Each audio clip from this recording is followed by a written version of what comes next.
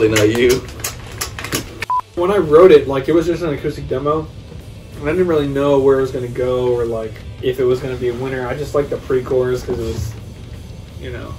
Do you think we have any of the original Demo? Yeah, I demo think so. of it? Like the Logic project, maybe? Yeah.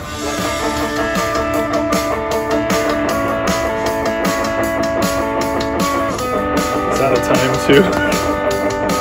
I'm going out of time on the chugs at 55. I knew it lacked something. Like, when we were working on it at Nick's house, like, he liked it, but he was like, it just kind of wasn't feeling it. And I was like, bro, I'll get guitars on it, get some drop C on it, it's gonna be fine. And then, like, we got the drop C on it, and it was just still kind of It just was dragging. And then I was texting my buddy about it, and I sent him the stems. He was like, it's great. And I still remember the text messages. He was like, yeah, it's cool, but it's pop punk, but, like, yeah, he was like, it feels like it should be faster. We come up here, and we were kind of having a conversation, me and Corey, about how fast should it be. So we started, like, we bumped it to 150, and it was like, man, I don't know, like 160.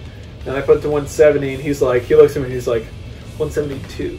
As soon as we, like, got the drums going on it and I was playing guitar on it, we were just like, yeah, this is the move. You needed space to figure yourself out. I guess just enough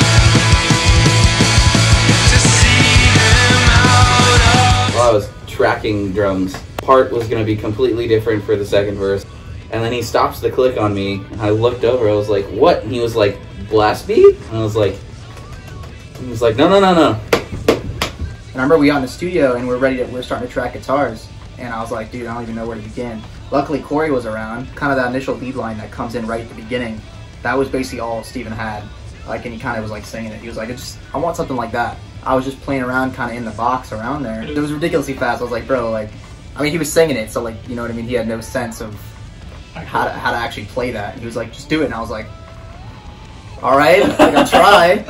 And then we get to the chorus, and I'm like, dude, we need to, like, have some sick, like kind of flowing lead line throughout the whole chorus. I think it'd be so cool. And so I was playing around with stuff, and, like, I wrote maybe like 80% of it. Corey actually sat down with me, and we ended up finishing the part together. Super proud of it, actually. I think it's like, I mean, it gets stuck in your head all the time, and it's really fun to play. That's the other thing too. Like, it's fun to play live. So cold, and the timing was great, 'cause you had to go, but I didn't know how to let you know, so just keep lying through your teeth. There's a two-sided story, so it'll be. Steven was like, dude, he was like, we need a solo. And I was like, bro, like, I don't even know how to play guitar. And I was like, what's a solo? Learned 3 weeks ago, man. Yeah, and I was like, all right. I was like, I guess I could do a solo, you know what I mean? And so I was like, I had no idea what I was gonna do. I got the idea from Misery Business. Yeah, kind of like ascending, kind of simple solo, and I was like, I mean, I can handle this. You know, I can pull this off. All right, yeah, let's grab it. Real take number 1. Let's do this.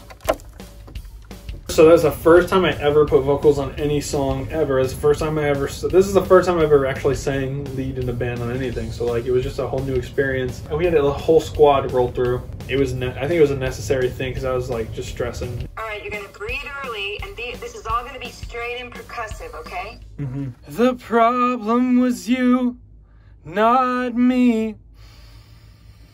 All your friends are mine now. It's hard to live a lie now. Vocal style was kind of Band Camino-esque. I wanted to kind of capture some of that, but then I wanted to add my own kind of punk flair to it and get some vocal fry and stuff like that in there. And it's a crazy experience, like, actually doing, like, cutting vocals yourself. Like, you get respect for the process. Like, people who actually do this, like, you spend 4 hours in a vocal booth singing the same stuff over and over and over again. You don't comprehend it until you actually do it. And a two-sided story is all it'll be, 'cause you're saving face and I'm losing sleep, but I guess you didn't know that the truth would be so cold.